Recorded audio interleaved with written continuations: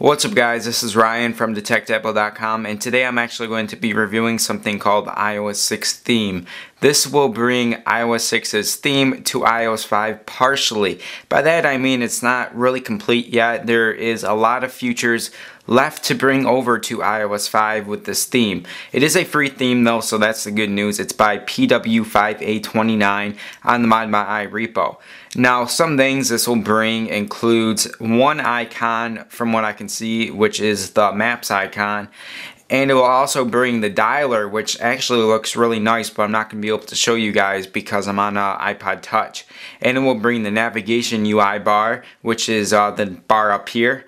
And it will also bring the music player, the maps UI bar, the clock UI bar, the preferences UI bar, and the passbook application, but it won't actually work. The icon will be there, but the passbook application's insides will not work. So now what I'm going to do is I'm going to go ahead and show you guys what I mean here. If we go back, you're going to see we do have the passbook application here. We go ahead and click on it. It won't open because all the files behind it aren't in there to actually let it open. And then if we go over here, you see the maps icon. That is there, but you don't actually have the new maps. You have the Google Maps still.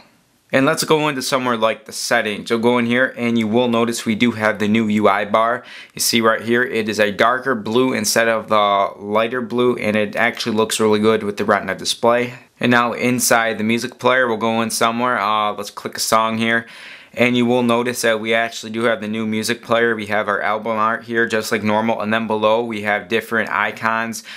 These are actually redesigned along with the slider here. That is actually redesigned also.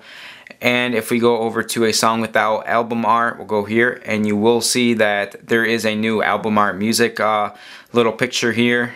And really guys, that is about it. The only other thing that's really significant is the dialer on the phone. As I said before, I'm not on a phone, but on screen right now you will see a picture of what the dialer looks like, just in case you just want to know before you download it. When you download this, you're actually going to have to enable it in Winterboard. So you're going to click Winterboard, select themes, and then select iOS 6. And then after that, you're just going to have to respring, and there will be a respring button down there. I know as of now this does not seem like a lot, and it really isn't. There's hardly anything added onto here except the UI bar and a few other things. So if you don't want to download it now, that's okay. But in the future they will be adding stuff to this, so it's best to download it right now. It's only at 1.5, and I believe on the ModMyi forums I read that PW5A29 was adding to it on a daily basis, and they should be able to release 2.0 soon. So if you're interested, it's on the ModMyi repo. Just give it a download. It's completely free. It won't hurt. You can just check it out and get a quick glimpse of iOS 6. I will see you guys in the next one.